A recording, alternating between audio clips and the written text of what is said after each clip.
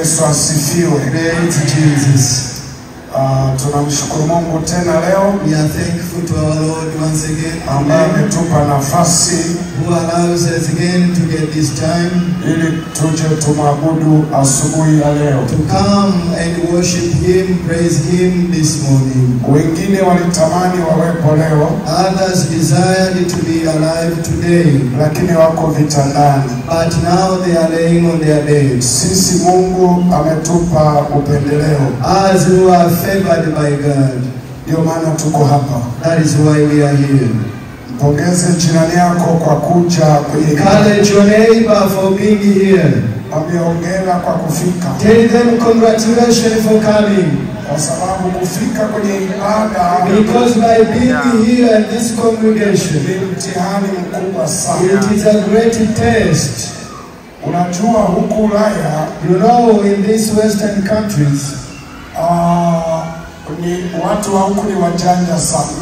people here are so clever. Wana mbinu za kuua kanisa.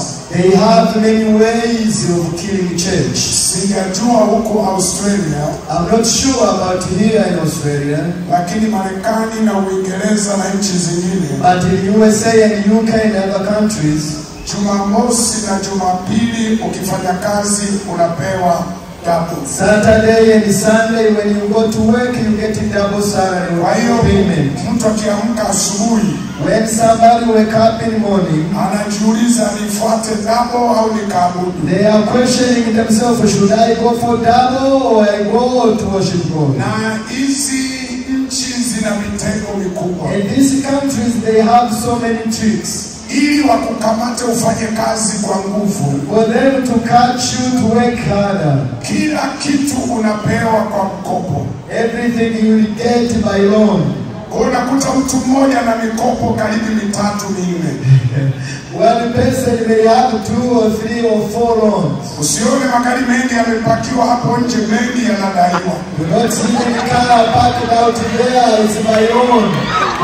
Unaweza ukawa unaona wivu mtu anaendesha gari la kifahari. You may feel jealous when someone is driving an expensive car. Lakini lile gari limemkosesha usingizi. But that car is making that person not to sleep alone. Kwa hiyo wazungu wana akili nyingi. Now these Western people are so clever. Wanakupa magari ya mkopo. They will give you a car for loan.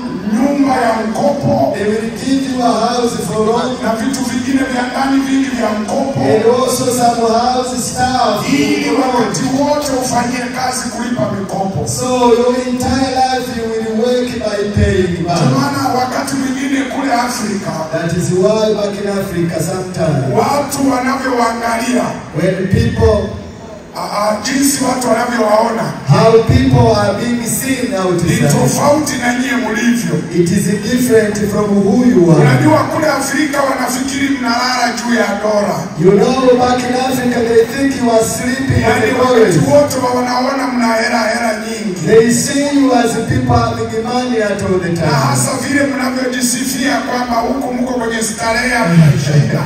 Especially how you guys speak about yourself. Lakini kiuhalisia wangejua. But truly if they would know, hata wasingekuwa wanaomba hela. maybe they would not even ask you for Kwa money. sababu wanapowaona mmepiga picha mbele ya magari, Because when they see you taking a picture in front of expensive wanapowaona car, mmepiga picha mbele ya majumba ya kifahari, when they see you taking a picture in expensive houses, wanafikiri zile nyumba na magari mulishalipia they tayari. believe that kind of houses you already paid off. Ungekuwa live, ningewaambia watu wa Afrika, If you were like people from Africa, kwamba wahurumieni hawa I watu. would say feel sorry for these people. Maisha wanayoishi ni ya shida They sana. are living with suffering only. Wanapata pesa nyingi, They get a lot of money, lakini njia za kutokea hizo pesa but ni they nyingi are sana. going out in many ways. Pesa inayoingia kwenye akaunti ni nyingi, And money that is coming into the account is lakini zinavyotoka ni shida. but the way it's going out is difficult. Muulize jirani yako na madeni mangapi. Ask your neighbor how many loan, how many debts do you have? Lakini watu wanawaomba wanafikiri mna hela nyingi. But people will ask you for money, they think you have a Kwa lot. sababu mnaishi maeneo maeneo ambayo yanajulikana yanaenda. Because you are living in the places that knows they have money. Fikiria mimi nimekaa wiki mbili tu hapa. Now think I have been here for 2 weeks. Lakini ndugu zangu waliojua niko huko Australia, but my brethren who knows I'm here, wameniomba vitu mpaka mimi mwenyewe nashangaa. They are asking me so many stuff, even myself I'm amazed. Kuna watu wameniambia utuletee keypad. Some people say bring us keyboard. Wengine wakasema tununulie laptop. Other people say bring us laptop. Mimi mwenyewe hivyo vitu sina, alafu naomba.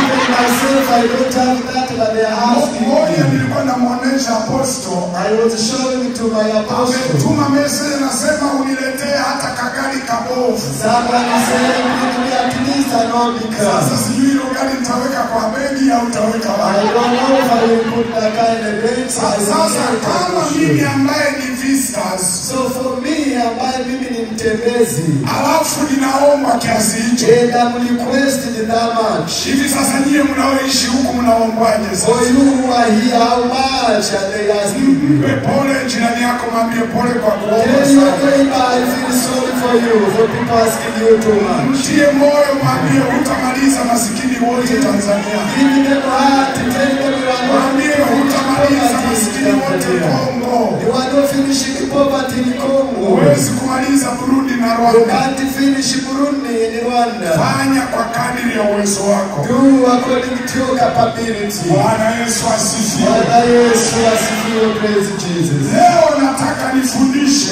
Today I want to teach kazi za Roho Mtakatifu ndani ya kanisa. the work of Holy Spirit within the church. Jana niliwaambia Yesterday I spoke.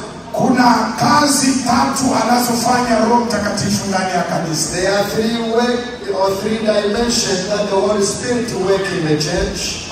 Kama kanisa litakosa mojawapo ya hizi kazi tatu, If the church is missing one of those 3 points, hilo kanisa litakuwa ni mlemavu. that church will be unstable. Na tunapotaja kanisa, This church, tunapotaja kanisa, when we speak about the church, tunaongea habari yako wewe direct. tunaongelea kuhusu wewe mwenyewe. Yaani unapotaja kanisa ni wewe. When we speak about the church, we are speaking about you. Kwa hiyo kwa lugha nyingine, in another language, ni kwamba ili tujue Roho Mtakatifu anafanya kazi na wewe, for us to know that the Holy Spirit is working with us, lazima tusione kazi tatu za Roho Mtakatifu ndani yako. we have to see 3 acts or 3 levels. Maana yake zikikosekana hizo kazi tatu za Roho Mtakatifu, If those 3 are missing, wewe ni mpagani mstaarabu tu. you are a pagan but very educated. Unajua kuna wapagani wa aina mbili. You know there are 2 types of pagans. Kuna wapagani wa shamba, There are pagans who are in villages, alafu kuna wapagani wa staarabu. and they are educated, the clever ones. Wapagani wa shamba, Those who are in villages or villagers, ni wale ambao hawaendi hata kanisa. they actually don't go even to church. They don't Na kama attend. taenda kanisa kwa matukio maalum. And if they are attending, it's only on special Lakini occasions. wapagani wa staarabu But those who are clever, ni wale ambao kila Jumapili tuko nao kanisa. every Sunday they attend the church service. Halafu wanafanya activities zote za kanisa. And they do all the church duties. Lakini maisha yao bado ni ya kipagani. But their lives, they are still pagan. Wakiwa kanisani unaweza ukafikiri ni wana wa Mungu. When they are in a church, you may think they are children of God. Hata hapa nikikwambia tuchagulie wapagani hutamuona hata Even mmoja. now, if I tell you to choose with a pagan, you will not Kwa be able sababu to. sura zote zimekaa kimungu Mungu.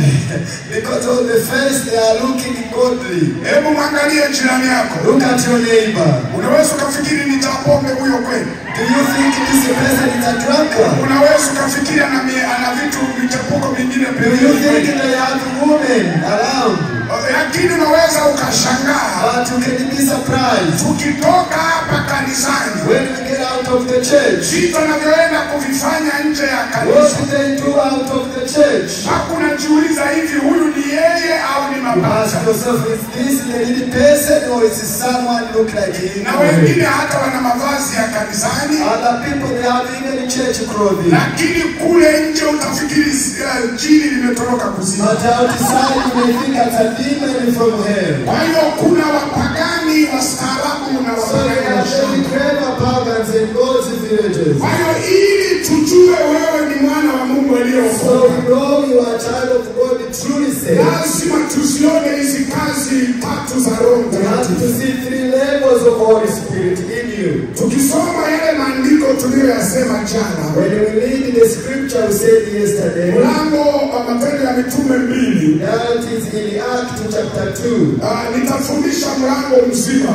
He's going to speak about the whole chapter. Lakini nitasoma mistari ya mwisho But mainly I'm going to read the ambayo last. inatafasiri ile mistari ya mwanzo. That is translating the first verses. Ukianza ule wa 43, When you started from 43, anasema wale waliofika hapo Matendo ya Mitume, those who are there in Act of Apostles chapter 2 verse 43. kama umefungua tayari, If you are there already, iwe una Bible au ile soft Bible iliyo ndani ya simu yako, if you have your hard copy Bible or you have the one in your phone, tusome wote kwa pamoja. we are going to read together. Unaweza kufuatisha watu mimi nasoma kwa sauti. You can read, I will read louder. Biblia mwandishi anasema, The writer says, anasema kila mtu akaingiwa na hofu. Ajabu nyingi na ishara zikafanywa na mitume. Na wote walioamini walikuwa mahali pamoja na kwa vitu vyote shirika, wakiuza mali zao na vitu vyao walivyokuwa navyo na kuwagawia watu wote kama kila mtu alivyokuwa na haja. Na siku zote kwa moyo mmoja walidumu ndani ya hekalu, wakimega mkate nyumba kwa nyumba na kushiriki chakula chao kwa moyo kwa furaha kwa moyo mweupe, wakimsifu Mungu na kuwapendeza watu wote. Bwana akalizidisha kanisa kila siku kwa wale waliokuwa wakiokolewa. hallelujah. The fear came upon every soul, and many wonders and signs were done through the apostles. Now all who believed were together and had all things in common, and sold their possessions and goods, and divided them among all, as anyone had need. So continuing daily with one accord in the temple, and breaking bread from house to house, they ate their food with gladness and simplicity of heart, praising God and having favor with all the people. And the Lord added to the church daily those who were being saved. Amen. Amen. Amen. Kwenye mistari hii, In these verses, unaziona kazi tatu za Roho Mtakatifu. you see 3 work of Holy Spirit. Kumbuka ukitoka mstari wa kwanza anaeleza habari ya ujazo wa Roho Mtakatifu. Remember from verse 1 it is speaking about the fear of Holy Spirit. Na hii mstari ya mwisho anaeleza kazi ya Roho Mtakatifu ndani yao. And this last verses is speaking about the work of Holy Spirit within them. Kazi ya kwanza Roho Mtakatifu aliyofanya nao. The first work the Holy Spirit worked with them. Ukisoma ule mstari wa 47, When you read 47, anasema kanisa likaongezeka kila siku. he says the church members were added daily. Kwa wale waliokuwa wakiokolewa. For those who were saved or receiving salvation. Kwa nini kanisa liliongezeka kila siku? Why did the church increase daily? Ni kwa sababu kazi ya kwanza ya Roho Mtakatifu ndani yao. It is because the work of the Holy Spirit, number 1, within aliwapa them. uwezo wa kuhubiri neno la Mungu. He gave them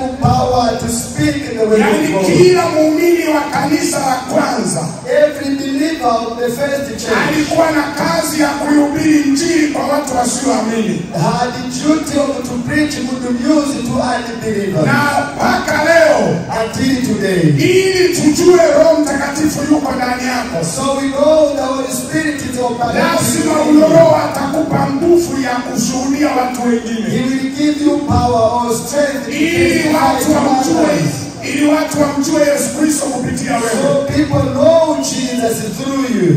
Lakini kanisa la sasa, but the church of today, ni kanisa la ajabu sana. It is an amazing church. Tuna waumini wengi, we have believers ambao wamo kanisani, who are in the church. Wamesali zaidi ya miaka 20 30. Been worshiping more than 20. Lakini hajawahi kushuhudia mtu na kumleta kanisani. But they never testify to anyone. Na wengine wako hapa mnaniangalia.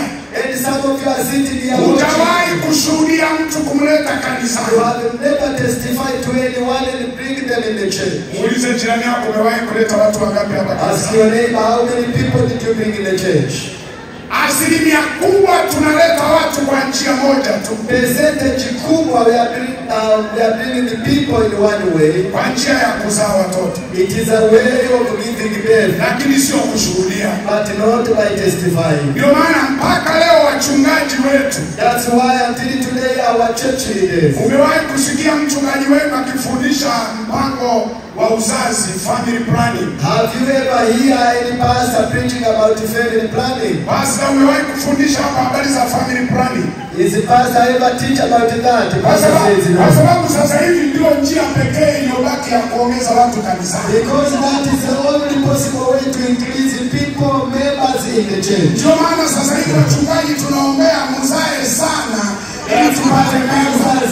They are praying for you to give birth more so the church increase. Yaani wachungaji tunaombea kama isingekuwa shida kubeba mimba, yaani muongeza kila mwaka ili tupate watoto. If it was possible for people to give birth every year, then we will pray so you have. Kwa sababu habari ya kushuhudia watu hamna habari kabisa. Because the story of testifying, giving testimony, people are not there anymore. Yaani mnakuja kanisani kama unakuja hospital kutibiwa. We come in church like we are attending hospital for medical. Wakati kuna majirani zako hawamjui Yesu Kristo. When you have your neighbor who don't know about it. Wengine mnafanya kazi nao hawamjui Yesu Kristo. Other people who are working in the same company.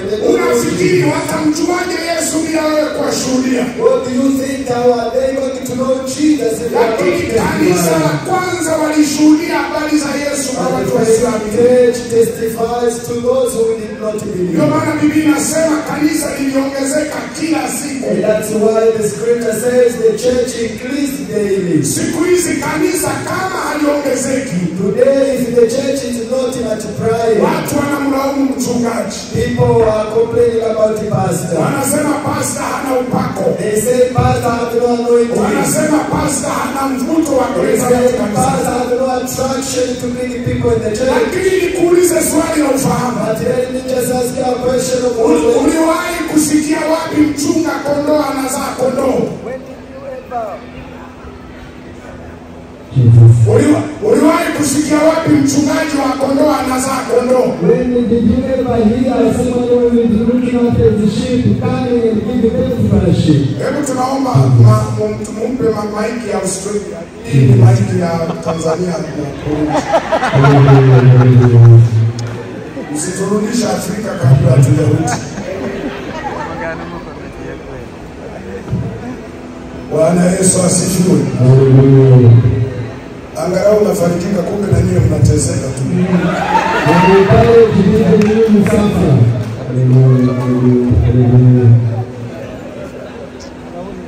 Haya mambo yako Afrika, kumbe mnateseka. I thought you only have peace back in Africa, so have it even here. Jesus. Kwa hiyo uliwahi kusikia wapi? Have you heard from anywhere? Kama mtu anayechunga kondoo anakuwa na mimba ya kondoo. That somebody looking after sheep will have a pregnancy from sheep. Watu wanamuuliza mbona tumbo kubwa? You say how come big belly? Anasema nimebeba kondoo nategemea kuzaa. I have a little sheep, I'm expecting soon. Kwani anayezaa kondoo ni nani? Who is giving birth to sheep? Kondoo zinatakiwa kuzaa kondoo. Only a sheep will give birth to a sheep. Kama kondoo hazizai kondoo, hizo kondoo ni hasara. If the sheep are not giving birth to sheep, those are troubles. Muulize jirani yako, unaishi hapa kwa hasara au kwa faida? Ask your neighbor, are you living here by loss or not? Kwa sababu miaka yote uliosali hapa hujawahi kuleta hata mtu mmoja.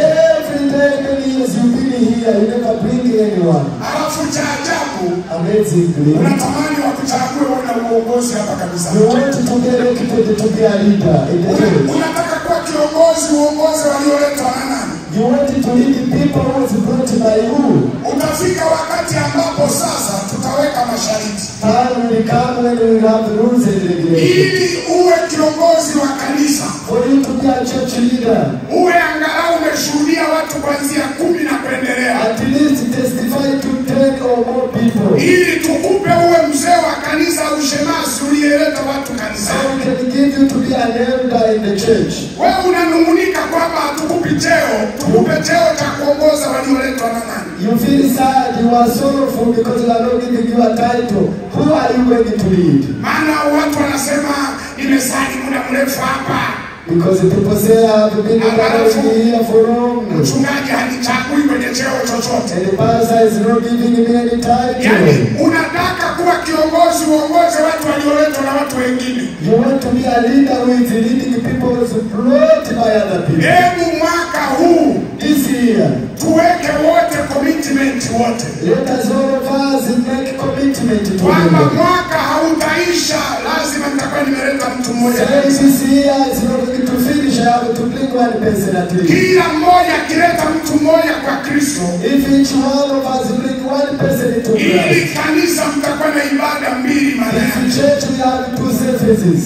Lakini kama tutaendelea kusali bila kushuhudia watu, But if we will only gather and worship without maana yake wakati testifying, wote tutakuwa na namba ambayo inasubiri watu wazae ndio tuongeze. we will only have the same number that is expecting. Kwa hiyo kazi ya kwanza ya Roho Mtakatifu The first work of Holy Spirit ni kuwasaidia watu waweze kushuhudia habari za it Kristo. is to help people to testify or to see the work of Holy Ndio maana Spirit. mwanamke Msamaria That is why the Samaritan woman, alipokutana na Kristo, when she met with Jesus, kile kitendo cha kukutana na Kristo that work of meeting na Jesus kuzungumza na Kristo, and speaking with Jesus, alinyweshwa maji ya uzima. she was given a water Yale of life. maji ya uzima That water of life yalimsukuma kwenda kushuhudia wenzake kule pushed Samaria. her to go to testify in the Akashuhudia Samaria. mji mzima wakamjua Yesu She Kristo. testified in the whole city, they know Jesus. Wewe tunajiuliza umekunywa maji ya aina gani? We ask ourselves what type of water Kama we drink. umekunywa maji ya Roho Mtakatifu, If you drank the water of Holy Spirit, mbona hayakusumbui kushuhudia watu?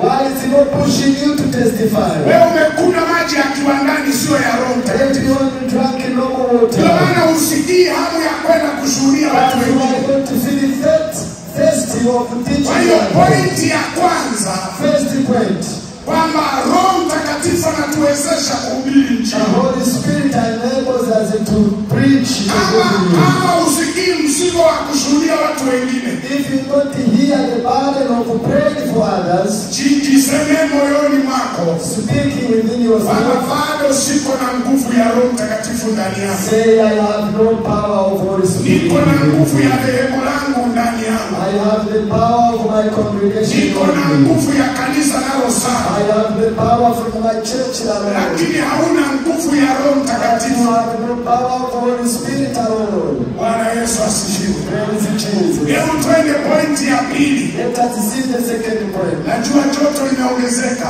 I know it is a bit hot, na mnateseka kidogo hapa, and I know you are struggling a bit where you are. lakini msijali, nitajaribu kusummarize. But don't worry, I try to be brief.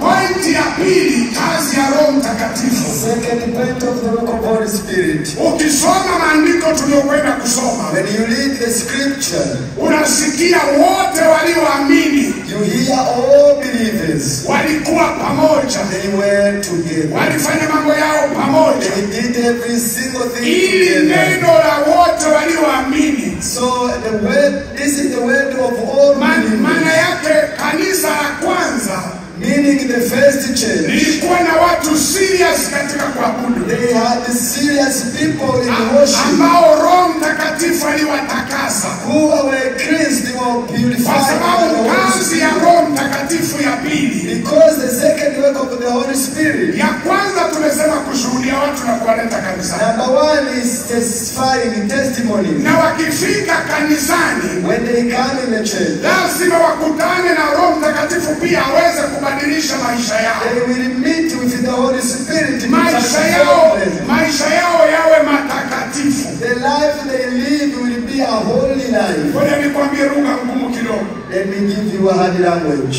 Ni rahisi kumtoa mtu kwenye upagani. It is easy to get someone from upagani, kumleta kanisani, bring them in the church. Lakini ni kazi kutoa upagani kwenye kichwa chake. But it is hard to take the pagani out of their mind. Watu wengi tumewatoa kwenye upagani. Many people took them from upagani. Tumeandika majina yao kanisani. We wrote their name in the church. Tunaabudu nao kanisani. We worship with them in the church. Tunaimba nao kanisani. We sing with them in the church. Lakini ukiangalia upagani kwenye vichwa vyao, but when you see the bado upagani una nafasi kwenye maisha yao.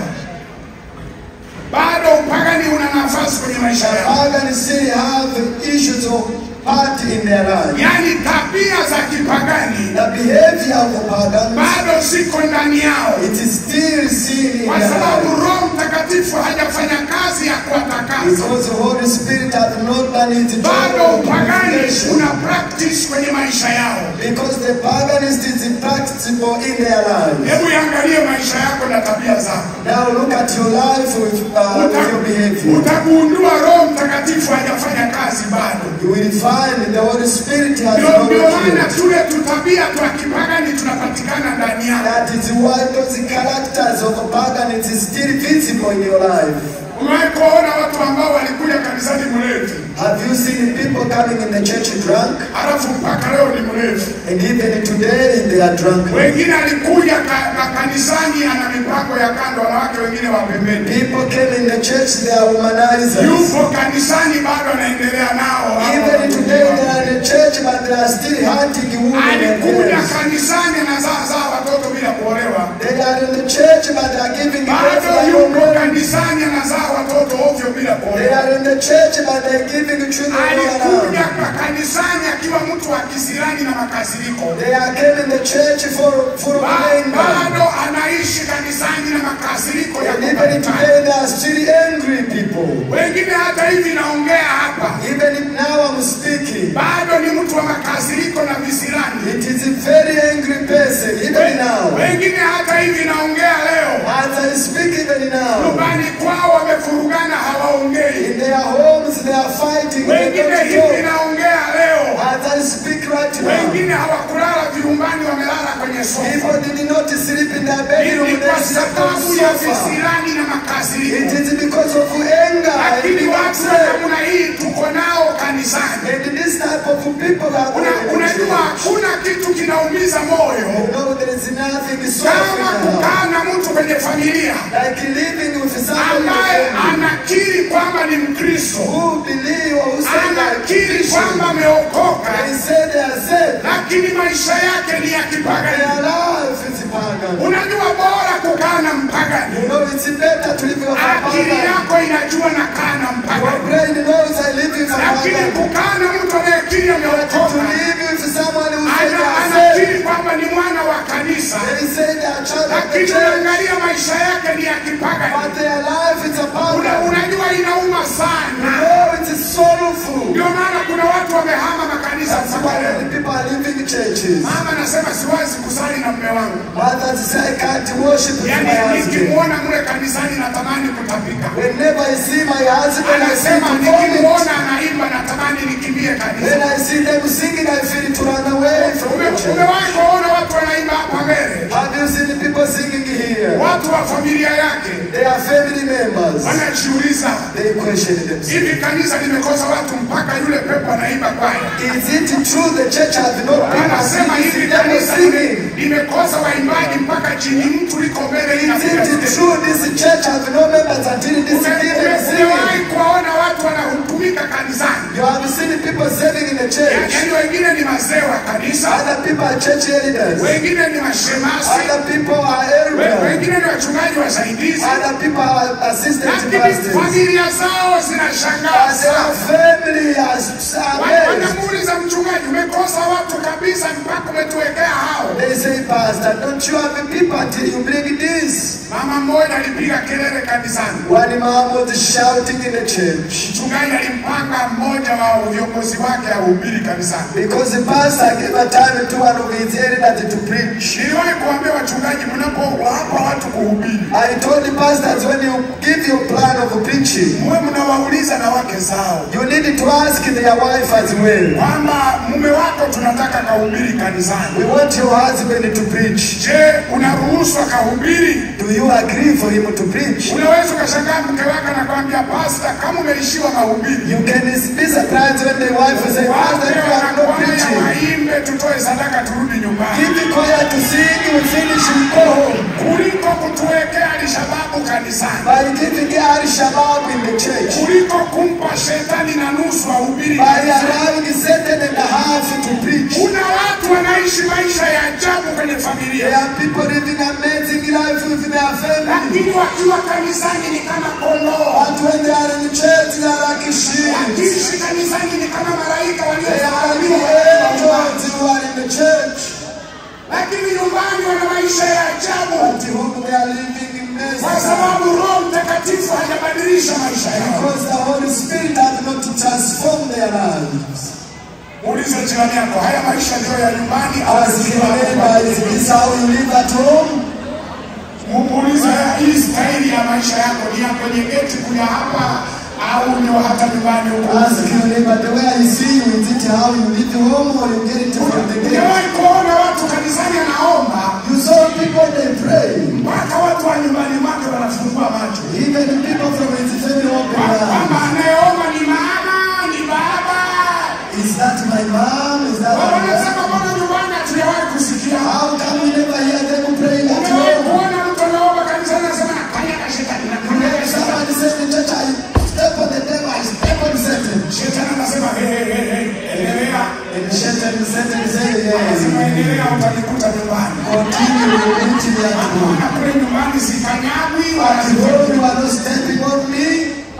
yani siku hizi tuko na watu wana pretend. Today, you have so many pretenders. Yani wana maisha ya kupretendi kanisani. They are living life of pretending. Lakini maisha ya uhalisia nyumbani ni wapagani kabisa. True life in their homes, they are pagan. Yani kule nyumbani wanaishi maisha ya kipepo kabisa. At home, they are living evil life. Kwa sababu Roho Mtakatifu hajatakasa maisha yao. Because the Holy Spirit has not purified. Kazi ya Roho Mtakatifu haijafanyika ndani yao. The work of the Holy Spirit is not done yet in their life. Ndio maana nimesema hapa kuna watu wanazira mpaka vyakula. That's why I say people even in the church, they are refusing even to eat. Unakuta mwanaume mzima na suruali yake na ndevu. A husband using the pants, using the beard.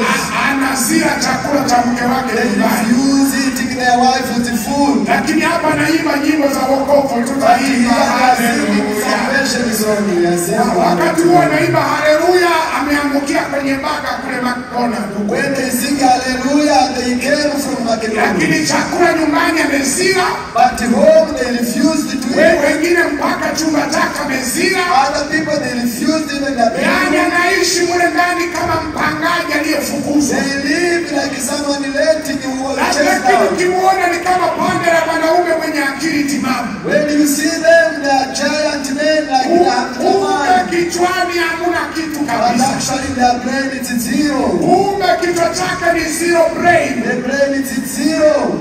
Hasa wanaume unazileta chakula nyumbani unatutia aibu. Tell us as a father, husband, how do you refuse? Wanaume unazilaje kuongea na mke wako wiki nzima? How do you refuse to speak with your wife? Unapita mule ndani utafikiri magari yanagombea You abiria. pass in the house, you think it's like a car. Yaani huwezi kuongea na mke wako maasia yako hapa. You can't speak with your wife, you are so Mwanaume wa kweli ana kifua cha kusolve a matatizo. true man have a good chest to solve the problem. Mwanaume wa kweli hakai na mambo kutoka asubuhi mpaka A jioni. true man don't hold things from morning to evening. Sasa wewe unatengeneza vidonda vya tumbo na tutia aibu. Now you are creating wounds your stomach wounds. Wanaume. Men. Umewahi kuzila mara? How many times have you refused eating your own? Mara ngapi umewahi kununia mke wako wiki nzima? How many times have you been upset with your wife for a whole Mara ngapi umekimbia familia umeenda kulala hotelini? How many times did you run away from your house Mara to ngapi sleep in the umepanga hotel? safari za kwenda mbali ili tu kukimbia mke wako? How many times did you have emergency travel to go away from Yaani your ndio maana partner? Biblia inasema kaeni na wake zenu kwake. The scripture says live with your wife for wisdom and knowledge. Lakini wakati mwingine wachungaji na walaumu kidogo tu. Sometimes I blame a pastor. Tunapofunga ndoa, usidai kitu kimoja cha ukimwi. When you are joining marriage, you don't want to be looking for one thing. Muaulize vijana, unataka tukufungishe ndoa, una akili? Ask the young people, we want you to join you. You have your brain. Nenda hospital wakaprove kama unazo. Tell them to go to the hospital to prove if they have brain. Aje na cheti doctor sema huyu yuko fit nipeni mtu. Come with the certificate from doctor to say this person is Kuna wanaume wako hapa tukienda hospitali wataraswa. There are people here, if you go to the doctor, they will be admitted. Yaani doctor atauliza umekaa na mke miaka mingapi? The doctor will say, how long have you been with your wife? Anasema miaka 20. 20 years. Doctor anasema mke wako ameishije na kichaa miaka yote? How does your wife live with a mad person? Maana akili zako hazina akili. Because your brain has no brain. Or your head has no brain. Wanaume. Zimu. Zimekaa sawa. Is your brain sitting normally? Wamama Fathers. eti wanaume wote hapa wako na akili sawa kweli? Is it true all the men here they have their brain? Usiongee kwa sauti, mume wako atasikia sauti You want to yako. speak loud by words men will hear.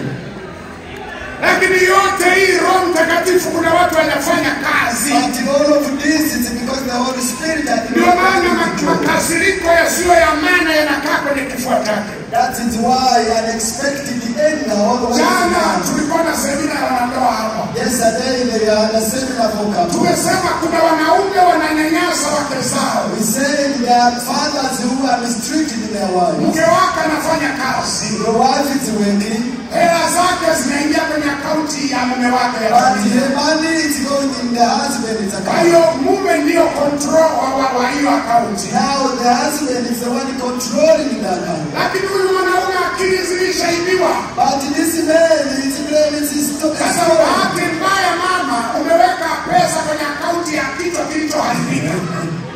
by money chase, you stole your money, and someone with a brain is Ndio stolen. maana mama unatumika kama chini. That is why, mom, you are working like Unafanya kazi alafu huyo pepo ndiye anayetumia hela zako you vibaya. are working like a machine, but all that people, that evil spirit is stealing. Na sijui kwa nini narudia maneno haya mara kwa mara. And I don't know why I'm repeating in this way. Inawezekana kuna mwanaume mwenye kichwa kibofu yuko Maybe there's someone who has a body mind ambaye here, anampesa mke wake. who is indeed torturing their Mke husband. wake anafanya kazi alafu yeye anatumia hizo hela kwenda kula na wanawake wengine. Okay, who is torturing their wife? The wife work, you are going to spend money with other women. Unajua hakuna kitu ambacho kinauma You know that nothing is sorrowful kama mwanamke kufanya kazi huku na wafanyia kazi wanawake wenzake. as your wife working, but she's actually working for other women. Yaani unajua kuna wakati unajiuliza swali. You know, sometimes there is a question comes. Unasema Biblia haijaweka aina za jehanamu. The Bible has not given us the different level of hell. Kiukweli kulitakiwa hata kule jehanamu.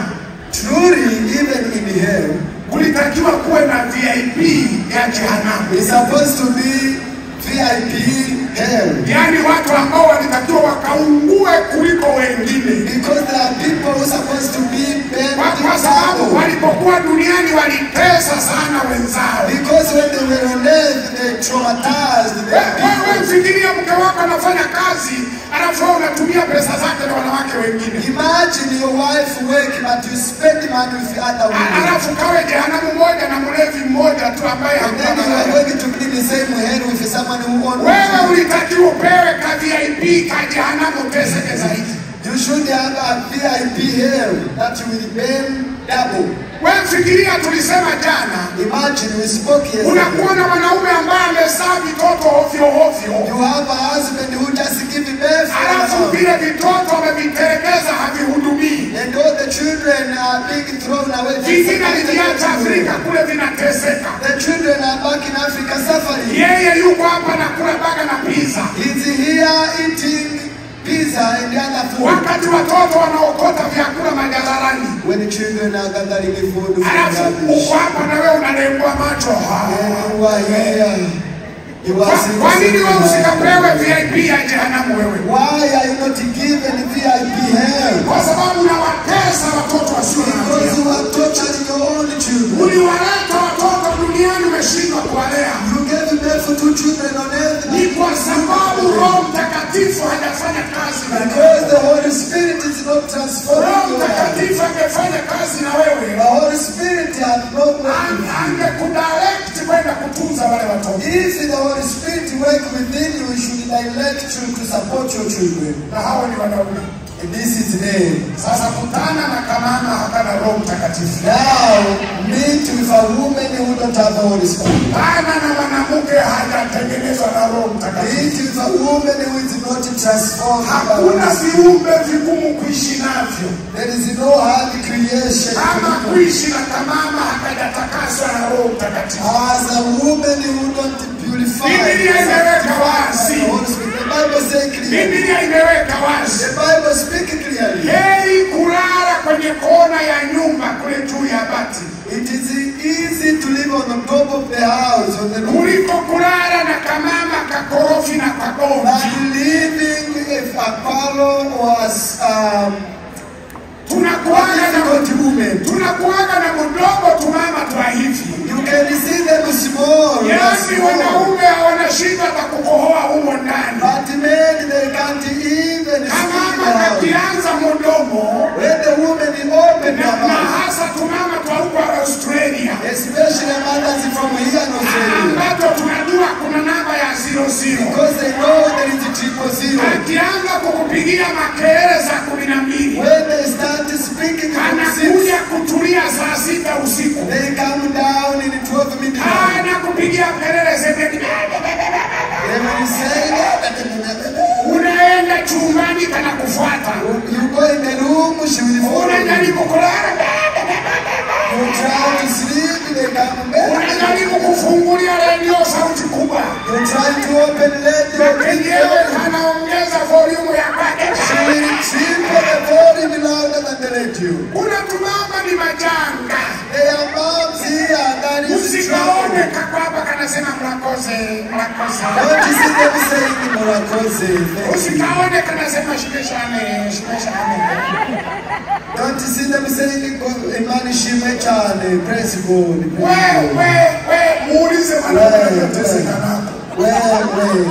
Muulize mwanaume anatamani kukarudisha kwa mchungaji. Asking the husband are wishing to send back to pastor. Lakini kinachofanya akavumilie. But why the man is patient? Bahati nzuri mtu tumama Tusumbufu. Actually this is a hard woman. For difficult. Unajua kuzaa watoto haraka haraka. They know to give birth quickly. Kana kuzalia watoto 5 chap. She gives you 5 children chap. Alafu kana kumpesa unashindwa. Unasema hata nikikata watoto hawa sasa. And then she will torture you. She said, will you say if you are living in one? Unakuvumilia kwa sababu ya watoto. Then the husband will be patient because of your children. Usione wababa wengine wanakumbatia watoto wao kwa fili. Don't you see many parents taking their children? Naongea nasema mwanangu. You say my bado niko na mama yako kwa sababu yako. With your mom because of your. Unasikia baba anasema I love you my son. And you are on my son. Wewe ndio kijana wangu tu. Kumbe mateso ya mama. But there is so much trouble for the man. Na tumama twa hivi. This type of woman, akitoka nje ya geti, when she goes out of the gate, unafikiri mwanamke ni wife material. Kumbe wife material. Kumbe ni kajini material. But it's actually a Kumbe ni Al-Shabaab material. It is Al-Shabaab material. Yani nikakujiripua wakati wote. It is easy to explore. Lakini mama tukushangai. But we are not surprised. Ni kwa sababu Roho Mtakatifu hajafanya kazi yake ndani yako. Because Holy Spirit has not done the work. Hajapunguza huo mdomo na masumbufu. The Holy Spirit has not reduced your heart. Hajaondoa makasiriko na vitu gani hivi. He has not changed your anger. Wewe ni mtu wa kisirani wakati wote. You are an angry person all the time. Hata mwanaume anakaa until the husband is sick. Anaanza kuhesabu wanawake ndio wakataa. They start calculating how many girls did I. Anasema tuliyosoma naye nilimkataa. We went to the same school. Nilikuwa naimba naye kwaya nilimkataa. We were in the same choir. Yule wa kijijini nilibakia kidogo nilimkataa. The one in the village I was the mwisho najiuliza sijui ndo laana za wale niliowakataa waliniongea mabaya. They say it's in a case because anamlaumu mpaka Mungu ulikuwa wapi wakati nabeba huyu? You ever be angry or complain to God, where were you when I got my wife? Huna namna huo mzigo ni wako. My dear, you have no way out. That's it, your wife. Ukiona kana kusumbua, if it is difficult, weka kawimbo kale. Put the song. Kale kana kusema huyo ni chaguo lako. Huyo ni chaguo lako. Hata kama kana mdomo. Hata kama kana kisirani. Yani ujiimbie wewe mwenyewe kwamba ni chaguo. You have to reply and say it is my choice. Maana hakuna aliyekuchagulia. Because no one chose for you. Wengine wanatuuliza wachungaji. Some people are asking the pastor. Mchungaji unanishaurije niachane naye? What is your advice? Should I divorce? Wakati unamchagua nilikuweko mimi. What do you mean when you choose a wife? Wewe si ulisema nimepata malaika aliyesauliwa na Mungu wakati anaumba. You said I have found an angel for God to enjoy nako kwenye usikana wake wewe ulitushirikisha sisi. When you were enjoying with her, did you know wewe ulikuwa kwa status my sweetheart. When you are not the person publishing saying my sweetheart. Leo mambo ya koji. How is it today? Pambana na hali yako. Fight with your own. Usituletee matatizo sisi wachungaji. Don't put us in trouble. Usitafute justification kutoka kwetu. Don't look for justification. Ulijichagulia mwenyewe. You chose by yourself. Huo mzigo fika nao mwenyewe. Take it to the destination. Unalia kimya kimya tu. Cry quietly. Na vile wanaume tulishakaa kwenye kikao. And as men are sitting in the usilie kwa sauti. Don't cry loud. Lia pole pole. Cry. Hata mchungaji akisema tunyenywe matatizo yetu kwa Bwana. Even when the pastor says let's leave our Bwana nyenywa mke wako kimoyo moyo. Mzigo wangu ni huu. God, this is my life. Kama sina namna ya kukacha. This wife I have no way to say watoto. She wanted to get the bed. Nitavumilia. You will be patient. Mpaka mwisho wa safari. Until the end of the trip. Kuona wanaume wanaombea mke wake rest in peace. Have you seen men praying asking God to rest in peace? Mama kiuma. Because when the mama is sick, anatamani kumwambia rest in peace. He wanted to say rest in peace. Anaangalia watoto walioko pale. He looked at the children. Anasema Mungu nina cancel hayo maombi. He said, God, I cancel this. Waacha huyu jini wangu aendelee kuisha leo watoto hawa. Waiting for this man to live. Look after my king. Unajua kuna watu wanasema mchungaji ongea kistaarabu. You know some people say pastor come on. Lakini ungeona mateso anayopata huyo mwanaume. But if you can see what this man is facing, hizo suti na tai zimefunika mengi kwenye kifua. The suit and ties covering so many. Hao wanaume wamebeba mambo mengi. These people could speak a lot. Ndio maana hapa Australia, that is why here in Australia, kuna nini wamesema kila siku wanaume wanakufa wangapi? 9. Yaani wanaume wanakufa kila siku 9. They say every day 9 men die.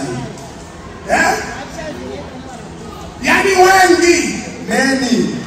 Lakini kwa nini hao wanaume wanakufa? But why only men dies? Stress. Too much stress. Misongo ya mawazo. There is so much stress in Je, the hizo stress wanazipata kutoka kwa ng'ombe? Where do they get the stress from? Wanazipata kutoka kwa mbuzi na mbwa wanaokatiza barabarani? Ni vile viumbe wanavyoishi navyo.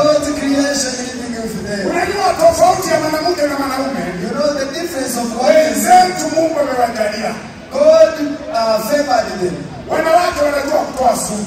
They know how to give akipata tatizo, when they have an issue, anashare na dunia yote. they share with the entire world. Anaweka mpaka kwenye status. They even share it on their status. Hata ukiniumiza hadi mtu. Even if you stress me, no one is lying. Yaani anasema ukinishinda just leave. If you can't handle me, go away. Wanaweka kwenye status raha nitajipa mwenyewe. Put on status, I give myself up. Na atawashirikisha marafiki zake wote wasikitike pamoja naye. And she will share with all her friends to suffer with him. Atapiga kelele, atatoka hata nje na maneiba wasikie. She will scream and go out until neighbors hear. Wenzetu wanatoa sumu. They are taking out the person. Lakini wanaume But men, wanakakama. Unamuuliza what's wrong? You ask them, nothing. Hakuna jambo. Anasema hakuna jambo baya. There is nothing wrong. Naendelea vizuri. I'm going well. Mama Rehema, mama nani yuko sawa. Mama Rehema, my wife, my daughters. Ana mwezi, namaanisha ana mwezi. I know what I mean. He have finished 1 month. Namaanisha ana mwezi hajaenda jopo. Angalia jirani yako, usiwaze mjinga, sikiliza mahubiri. He says don't think stupid. Sasa wewe niambie huyu mwanaume. Now tell me this man. Kwa nini asife kwa stress na misongo ya mawazo? How can he not die with stress? Ndio maana wanawake wajane ni wengi kuliko wanaume wagane. That's why widows are so many than men. Sibi na sisi tufungulie mbwa. Mbwa tufungulie mbwa. Yaani tuanze kusipiki round. I don't know if we can open for dogs. Ili na sisi sasa tuanze na sisi ukinikorofisha natoka nje. So also when you stress the husband, they can also go out and say, you can't get me, you cannot reach me. Lakini hatuwezi kwa sababu aliyetangulia studio ndio mwenye wimbo. Because we can't be like that, because the beginner of that, it is we pray to those people that the Holy Spirit may deal with them.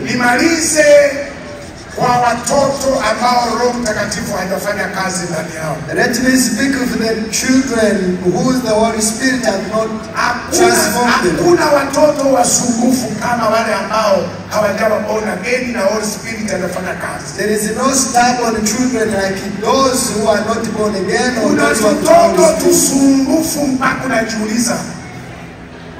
Kuna watoto wasumbufu mpaka unajiuliza. There are some children who are so stubborn until you question yourself. Unasema ningejua nazaa katoto haka. You say, I knew I give birth to a child like this. Ningetumia family planning. I would use family planning. Maana katoto ni kasumbufu.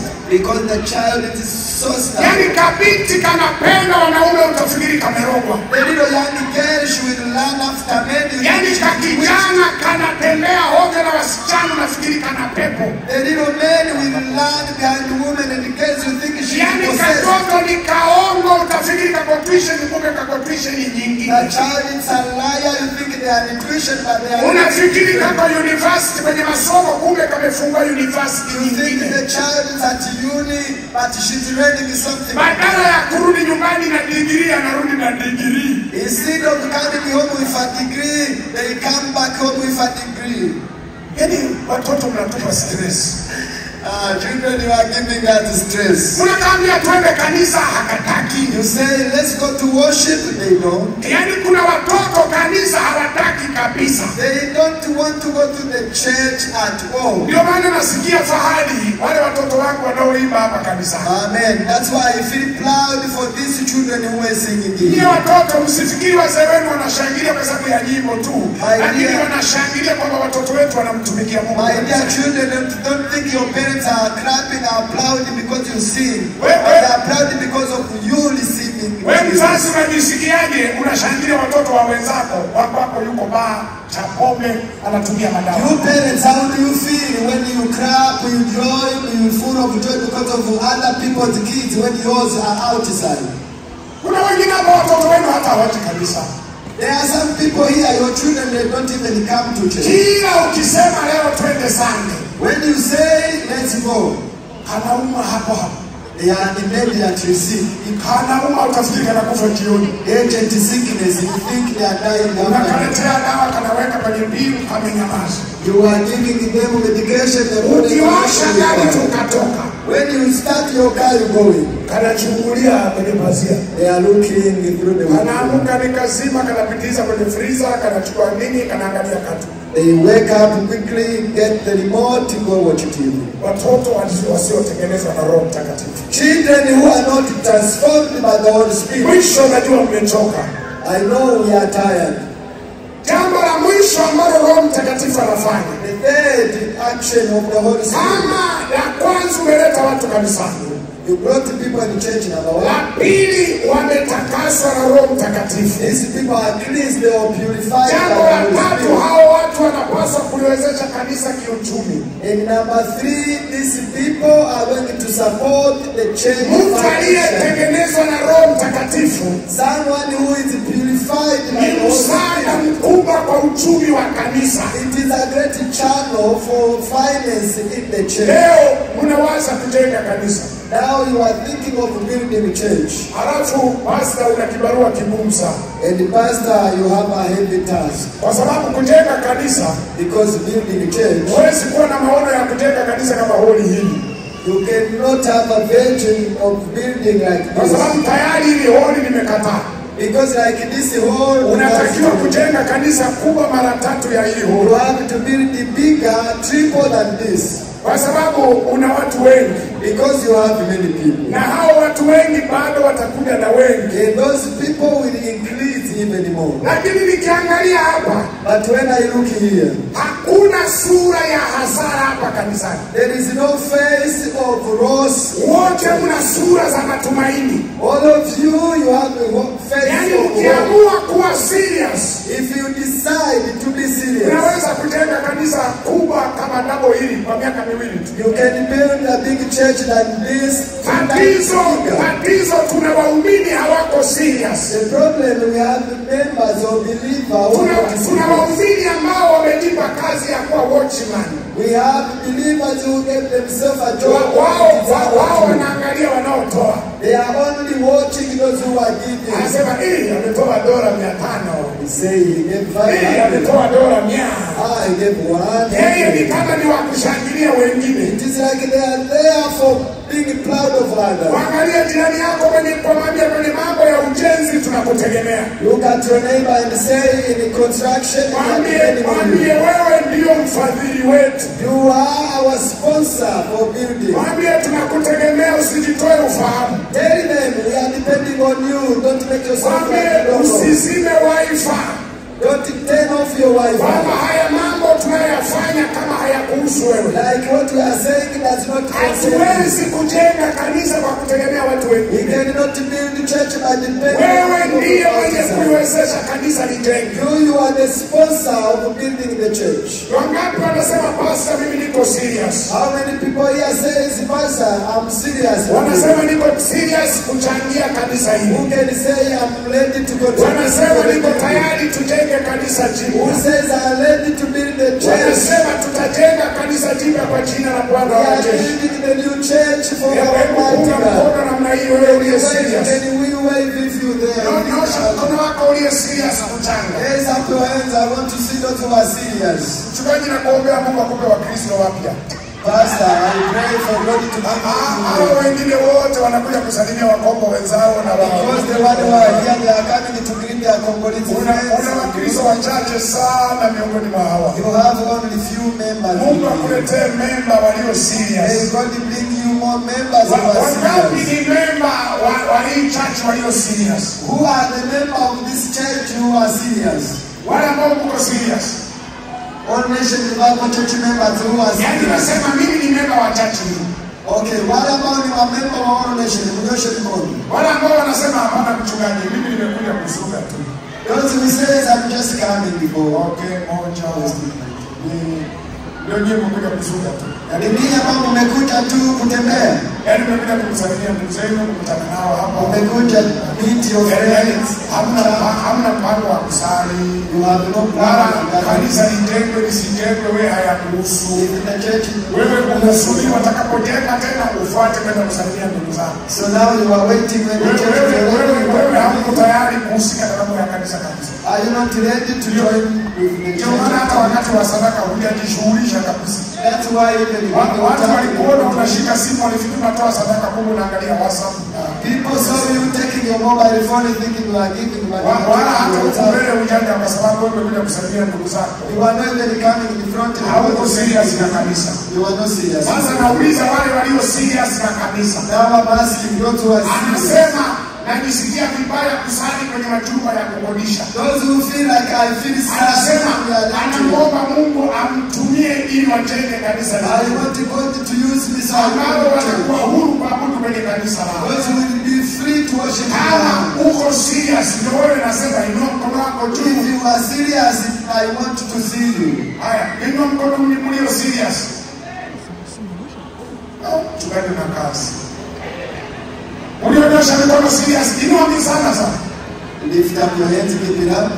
Hebu simama hapo ulipo, ulionyesha. Can you stand up where you are? Those who say ili tuweze kuwaona, ulionyesha. Can you stand so we can see you? Unajua bado watu hawajawaona kwa sababu mko huko. I don't know if I say this in you. Maybe they don't. Okay. Abuzati agumba ko biteguye. Bagomba gushigikira inyubako. Babati twebwe turabyumvamo n'ibishaka mu madukotesha. Bamanika amaboko. Hanyuma tababwira bahaguruke. Nimutari izo ndimi zibiri nawe urabyumvise haguruka rero. Thank you. Haya, inua mikono na msimame.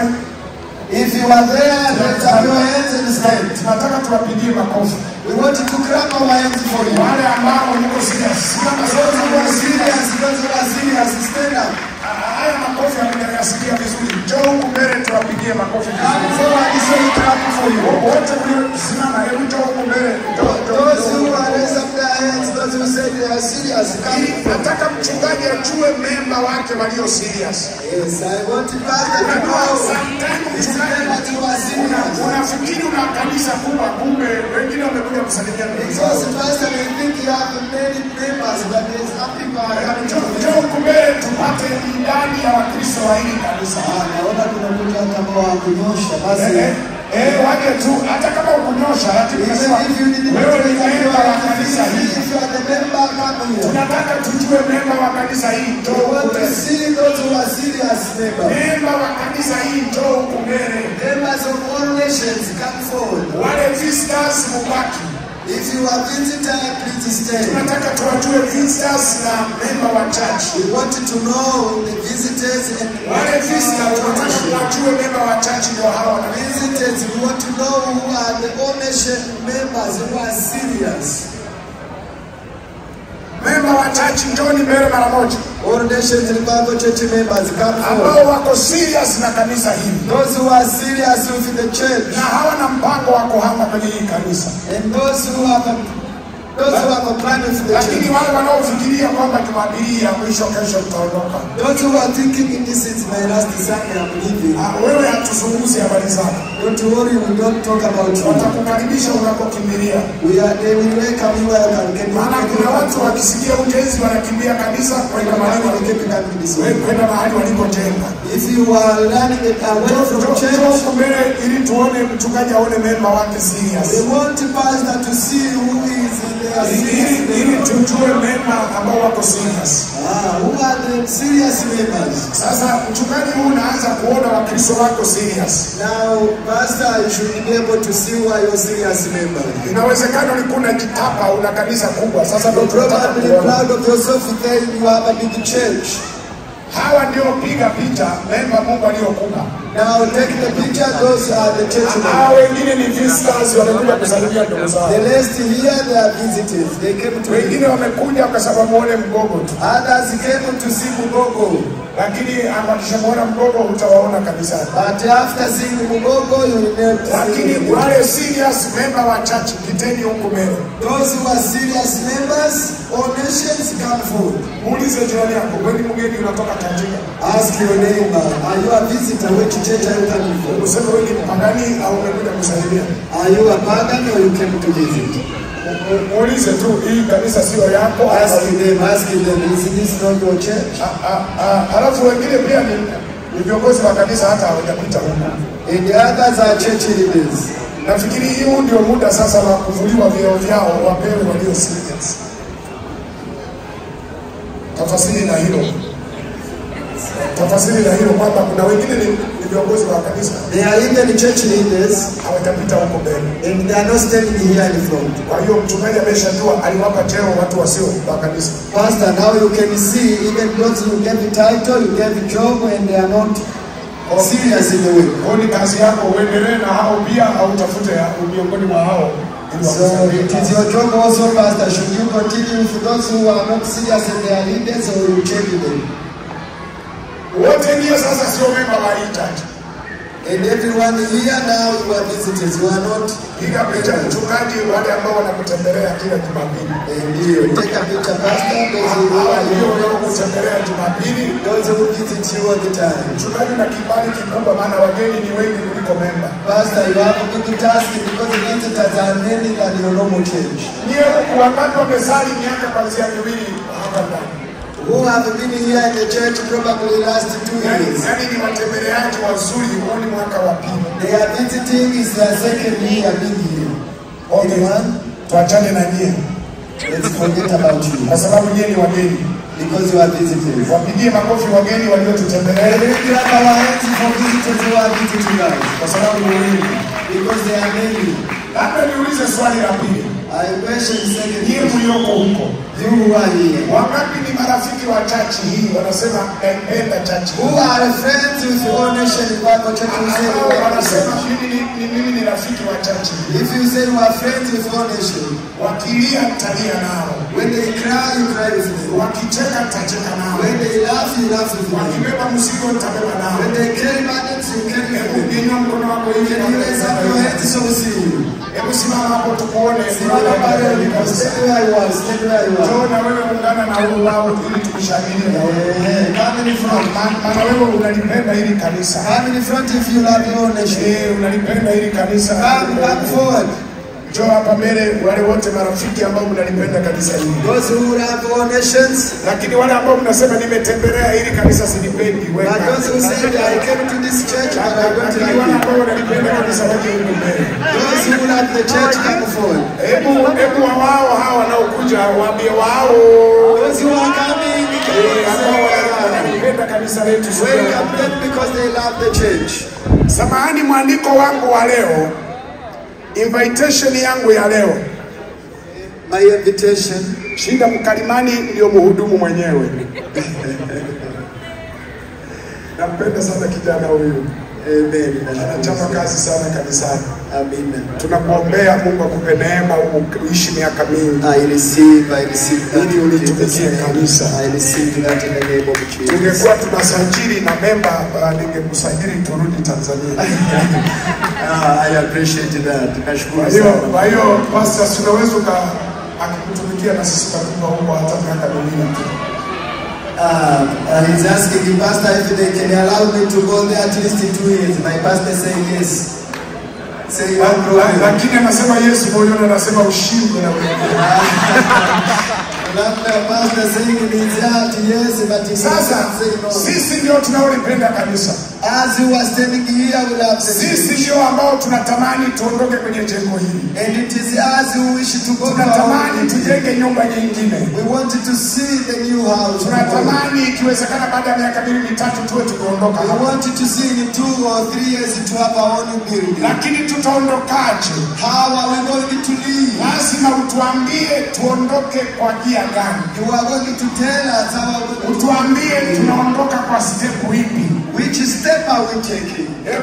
Hebu sasa tunaomba maiki zije nyingi hapa. Now can we have more microphone please? Kwa sababu watu wanatakiwa kutuambia tunaondokaje kwenye jengo hili. Because each one of them is going to get us. Tuambie tunaondoka namna gani. How can we move from this Hebu yule sekretari wa kanisa, the church secretaries, uandike spidi kweli kweli. Please write faster. Kila mmoja hapa aseme tunaondokaje kwenye jengo hili. Each one of us who was telling you how do we move. Na tunaweka pastor and the pastor mwishorini mtu aseme tunaondoka kwa hiyo kanisa. Yaani akitaja tunaondoka kwa namna gani, tunakusanya hizo pesa lini? Jumapili ijayo. He's asking, should we give them the time frame? When you say I want us to work, when can I bring money last time? Anachangia hiki atuletee hiki.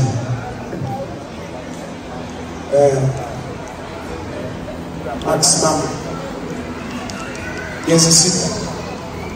Basi amesema miezi 6 ni mingi, lakini pastor is saying you can go from now up to 6 months to complete what eti ndio mnataka miezi mingapi? Hiyo 6. Sasa utaje kiwango cha miezi 6.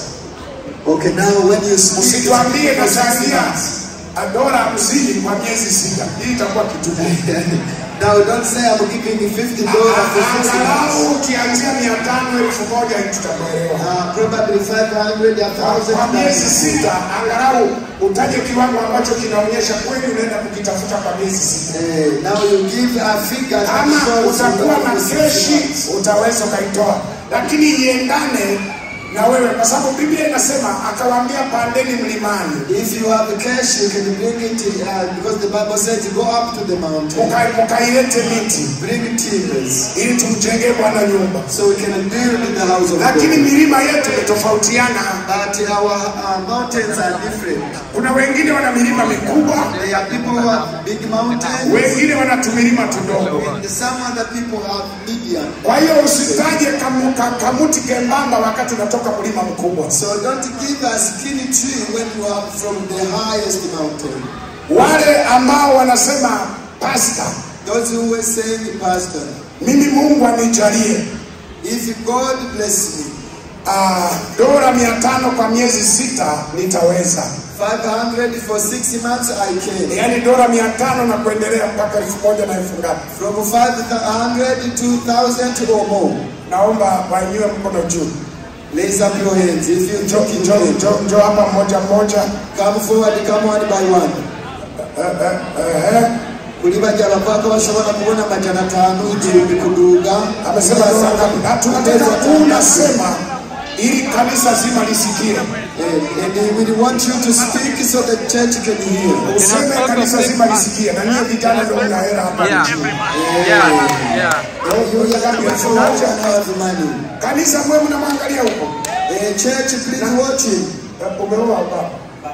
Ndio muangalie mabinti hasibani matilio kwamba kama na uwezo kuchangia kanisa 1000, huyo ndio kijana wa moyo. Young ladies, please listen. If hana anatupenda Mungu na yuko tayari for the church that will be good pay. Haya, hebu tuambie mpaka mwezi wa miezi 6 hiyo mtatafutia shilingi in 6 months how many dollars? I'll be able to give $1,000. Yes. Yes.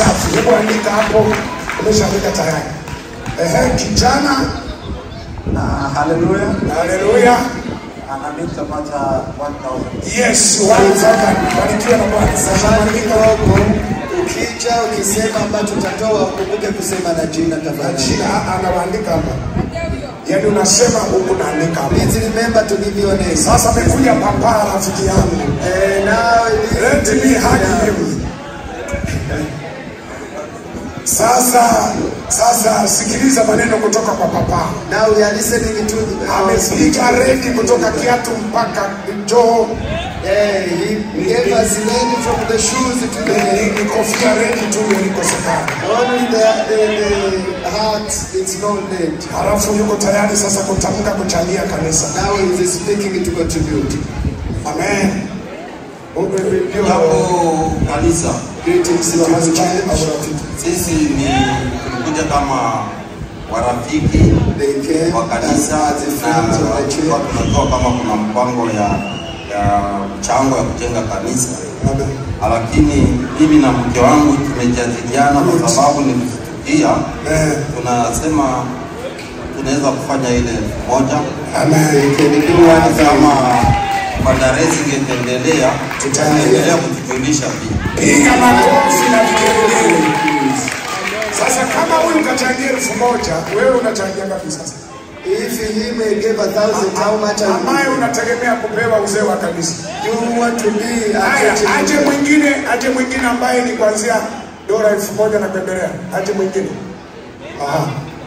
Sasa huyu ndio papa wa kanisa. Bwana asifiwe. Amen. Hii kanisa is church. Hata watu wote wako hapa. Many people wa kanisa mwanzoni ni Amen. The first person who began the church is here. Mimi ni mzazi wa kanisa.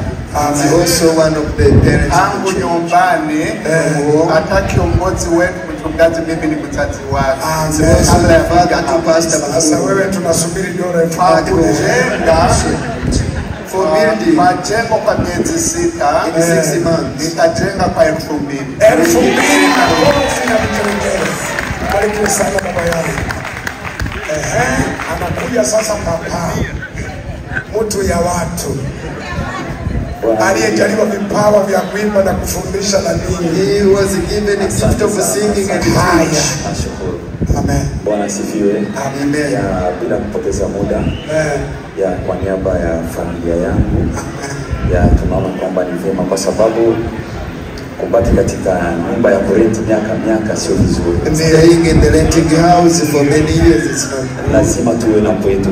We have to have our tutajivunia hata na watoto wetu watajivunia. Where we will be proud and even our children, our descendants. Na ndio sababu tumeona kwamba na sisi tuchangie kidogo. We will also contribute to the small one we have. Kwa niaba ya mimi na mke wangu tutachangia dala 1,000. 1,000. Barikiwe na Bwana. Hiyo miezi 6 ni mwanzo tu, lakini unaweza ukatoa ndani ya mwezi mmoja au 6 months is just the basic to secure even a bit more. Papa, unawafahamu majina? Yes. Type kwa haraka. Mimi naitwa Matayo. Mzee. Kweli.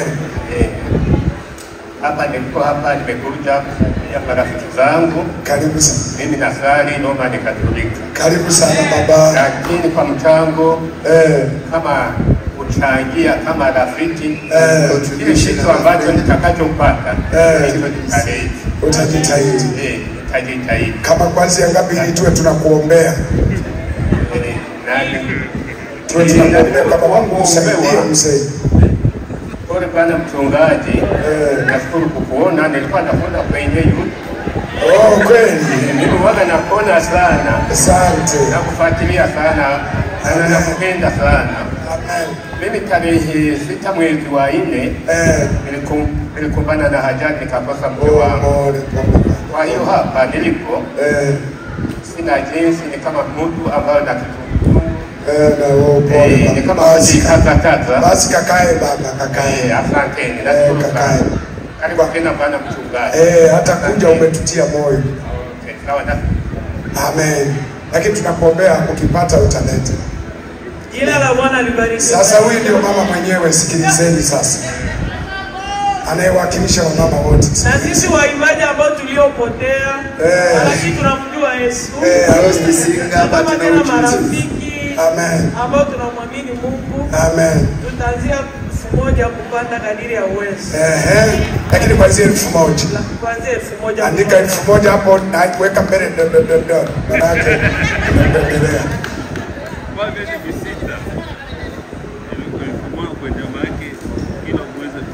Wale ambao hawaelewi maana ya kanisa wanacheka, lakini sisi tunajua kazi ibada ya roho ni kwangu wetu leo. Kwa wale ambao hawajui maana ya kanisa wanaikamatia hizi, lakini kanisa ni kanisa na ni roho ya mtu. Tunakomana kiroho hapa. Sio kimwili. Haya. 1,000 na kuendelea. akitoa 1000 peke yake mumkumbushe kwamba ulisema haya. Tunaomba kila mtu aseme kama ulisema jana utaje ile ya jana au zaidi ya ile ya jana. Haleluya. Amen. Bwana asifiwe. Unamwandika Yesu. Andika jina langu Pastor Jafari. Pastor Jafari Abi. Ni shoti baba, shingapi tutegemee? Ya, nitazungumza kidogo kwa sababu leo shida muda wetu ni mdogo baba. Umati wote huu unategemea kusema. Najua hiyo.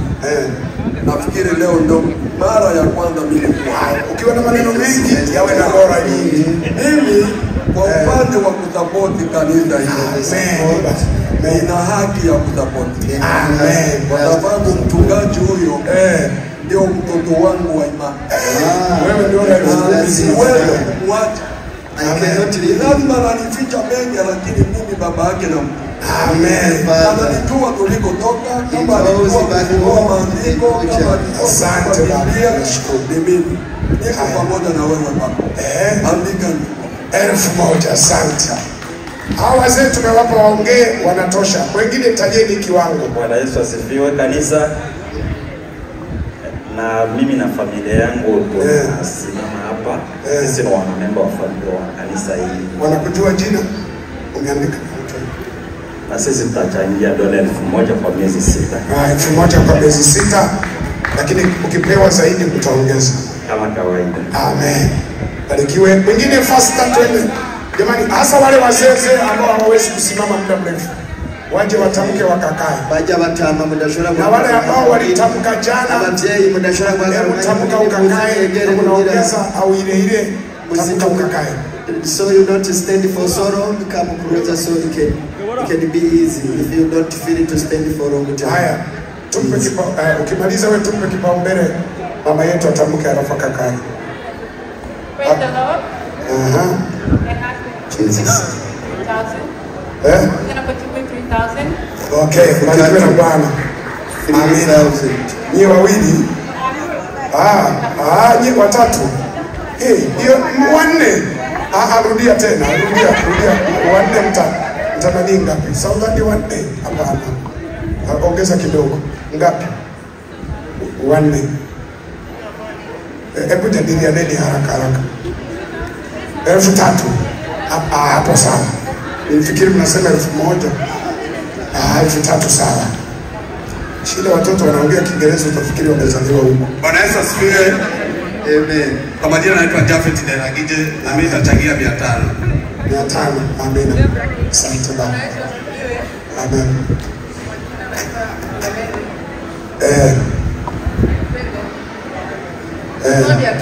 Mia tano.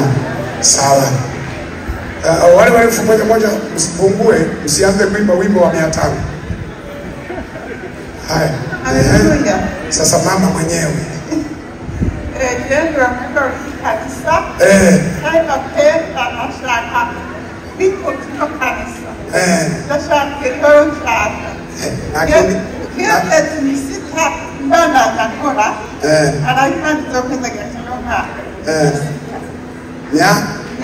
Mia 600. Oh, asante mama. Mungu akubariki. Bwana Yesu asifiwe. Nati mimi na familia yangu nitatoa dola 500 kwa ajili ya ujenzi wa kanisa. Amina, ubarikiwe na Bwana. Jina. Haya, mwingine tamka haraka wakati anaandika huo jina. Na mimi kwa kusupport hawa marafiki zetu na mimi nitatoa 500. 500. Hawa ni marafiki wanao support. Wenye kanisa angalau kuanzia 1,000. Sasa shemu. Anje Sarone kikopa kutoka kwa hano. Asante mama, umufemgiriza w'indero namubona kubwira ishengero. Nimepata. Nasabye nabo ufukuru beza Imana irabampa kubwira ishengero. Zatanga 500. Amen. Amenandika jina umefaa. Haya, mwingine. Bwana Yesu asifiwe. Naongeza. Nagomba nsabe ushindi kwa ihaguruke. Naomba ushindi kwaya to come forward. Nkuko mumbona ngaha ndo murongozi wa ushindi kwaya. Wakati ushindi wanakuja, wengine tunakutangaza. Tumaze kuronka ubutumire twaragiye hamwe turaganira. When they get invitation, they gather together. turarondera ikintu twoshobora natwe gusapotinga iki gikorwa cy'Imana. And they put together their contribution for the work of God. Hari ibahasha twazanye. So they have the envelope. Wametoa kwenye bahasha. Umeweka ngapi huko? Mambo yawe clear tu. Wataona.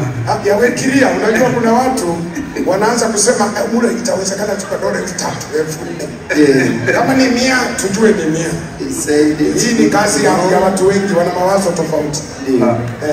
500. Unaona, mimi nilikuwa nafikiria 1,000. Sio naona sasa. Haleluya. Nanje niko Jenini. Nanje kuko mundaro no sengero.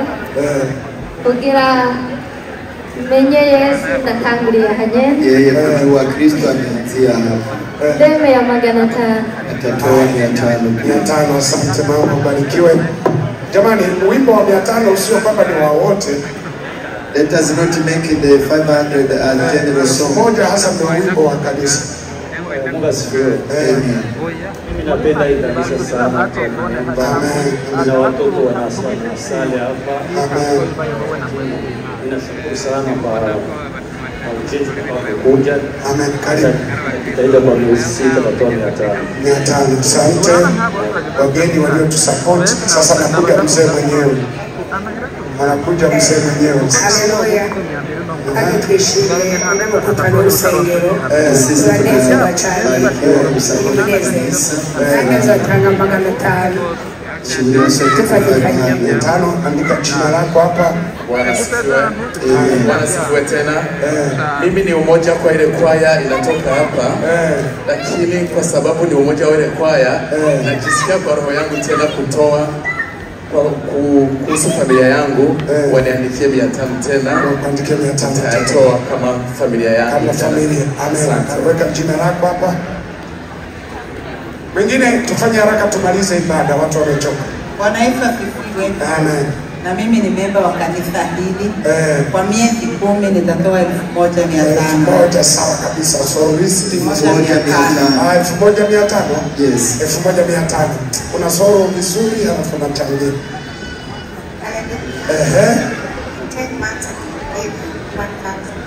1,000. Barikiwe na Bwana, mwandike jina lako hapo. Mwingine tufanye faster. Wale wazee hamwezi kusimama, kuje mbele kidogo mtaje mwendo. Amen. Sisi mimi na fiansa yangu tunatoa 1,500. 1,500. Mungu awabariki ndoa yenu iwe ya baraka. May God bless you with your marriage. Usimwache huyu ni wife material. Don't leave here. Don't leave here. Wife material. Thank you. Ukiona binti anapenda Mungu, shikilia huyo. Watandika huyo. Amen. Mwingine na sisi tunasimamia dola 2,000. Barikiwe na Bwana. Mmewaandika majina, mnawajua? Mwalimu wa kanisa. Wewe unafahamliwe. Amen. Mimi na familia ni 1,000. 1,000 na familia. Barikiwe. Baba 500, mama 500. Bwana Yesu asifiwe. Amen. Na mimi nitatoa 510. 510. Hesabu sitasumbua, sifika tu 600. Hiyo hesabu sisumbue. Tuandike 600 hivi hesabu sisumbue. 510. Utateseka change.